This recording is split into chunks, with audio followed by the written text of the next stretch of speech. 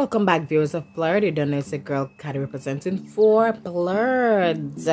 I know I have been MIA for so long, but you don't know every setback is for a bigger comeback.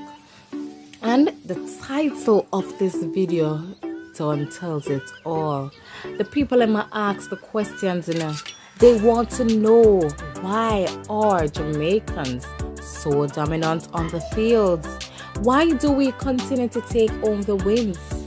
Why are we the sprinters of the world? And the secret is out.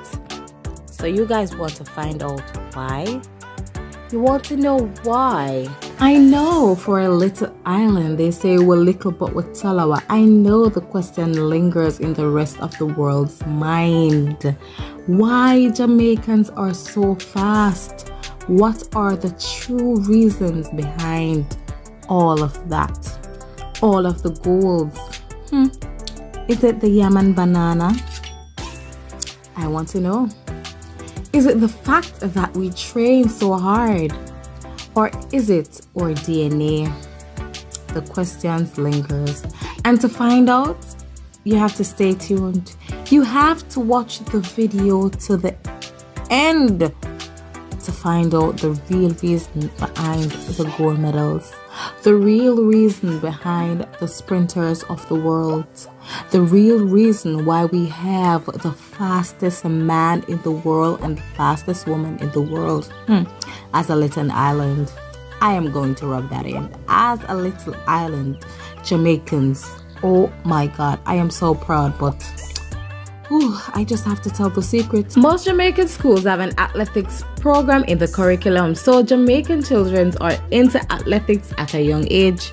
Budding young athletes have to impress at primary school level, as this can get them recognized by good athletic schools like St. Jago High, Kingston College High, and Vertec Technical High School. The most important athletics events in Jamaica is the Issa Boys and Girl Champions, otherwise or simply known as Champs, which began in 1910 at Sabina Park. These championships are a chance for athletes under 19 to show off their talents to the national and overseas coaches.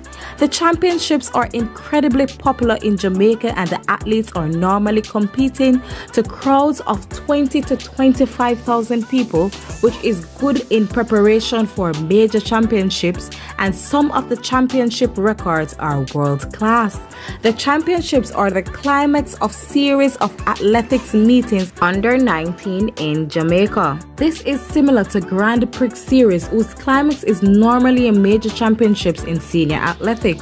Dominant athletes are normally picked for the pen relays, a competition where the best Jamaican schools and universities compete against American counterparts. Herb McKinley entered the first Jamaican high school team into the pen relays in 1964. Since then, Jamaicans have won more than half the events. The groundwork begins when the athletes are younger, starting in grade school and particularly around the time they reach high school. Most of these athletes that you see would have been involved in a sport 10 to 12 years prior to them being at the Olympics. These athletes would have gone through rigors of competing at high school and primary level. Jamaica is a relatively small island, so the chances of recruiters spotting an aspiring track star is almost inevitable. You would have coaches looking out there for the next big thing. You get into all of the proper organized training programs, and from there your development begins. Not only are young runners groomed by recruiters and coaches, but the island's living legends also play a vital role in developing champions athletes. We have the living legends that are there encouraging the kids and just being present. And this also adds to the success that you see at the Olympics. Usain Bolt, who is Jamaica's most decorated Olympian and arguably one of the best sprinters, is just one of the track icons motivating the country's youth. You could easily come in contact with any of the legends, They're always very receptive of the kids, and they're always there to come and share with them. It's a different environment also, and we're appreciative of the level of support and interest that they would show in also giving back to their own schools, which would nurture them and develop them. We're going back to the food aspect of it all, but we're not talking about a curry pot. We're talking about yam and banana. Professor Errol Morrison, the president of the University of Technology of Jamaica, has conducted extensive studies on why Jamaicans run so fast, and his most recent findings suggest two of the country's staple crops are partially responsible. This is a hypothesis. This is not gospel and fixed in stone. It is a hypothesis based on a lot of biochemical research and anatomical research. Morrison said yam produces hyposterols, which acts as a stimulant, while green bananas produce phytate, which replenishes the energy supply. The man say, you cannot just eat tuber crops like yam and go round.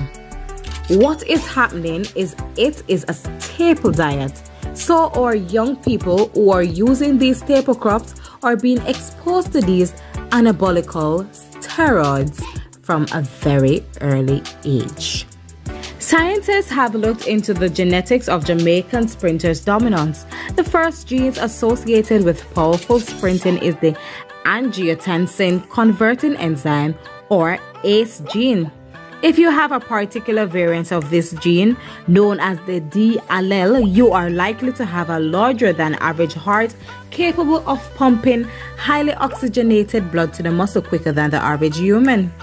That also gives your body a better response to training. In people of West African origin, the frequency of the variant is slightly higher than in those in European and Japanese origin. In Jamaica, it is a little higher than in West Africa. That is interesting because of the 10 million people which was forcibly removed from Africa in the transatlantic slave trade, more than 1 million died en route. The last stop for the Caribbean slave ships was Jamaica. If you made it this far, you were among the toughest of the tough. So in my opinion, just to conclude the rest of the video, I think that this gene is not just widely from Africans or West Africans. It is generated from our ancestors who were involved in the Atlantic slave trade or the Middle Passage. And you know, for human being, for the average human to endure such horror and the atrocity that our ancestors would have faced, a lot of suffering. And you know, we're not even want to get too deep in that, because those are the things that would get us emotional. But yes, we were classified as the strongest and the toughest because of this fact, because of these facts. But once again, just know that us Jamaicans, we're blessed, we're different, we're special, and we have to give thanks to God. You get what I say? And the coaches, of course, the coaches, they are the one that push the athletes from an early stage. Because remember, you know, I don't even know that if you know this fact, Jamaica is the only country that provides athletic programs as early as infancy. That is how early we encourage athletics in the school and in our homes. It is natural and it is a part of our culture, just like the food. Remember, you know, Jamaicans on the whole, we eat very healthy. We eat healthy, and it is a part of our culture. And that is why people all over the world, when they come to Jamaica, they would want to sample our food. They enjoy our food. And sports and entertainment is what builds Jamaica. And this is one of the reasons why we would encourage it as early as possible from in the homes. You get what I say? But this is where I would wrap it up, guys. So let me just know what you think in the comment section. Remember to continue to subscribe, like, and to tell a friend to tell a friend. Peace. I'm out.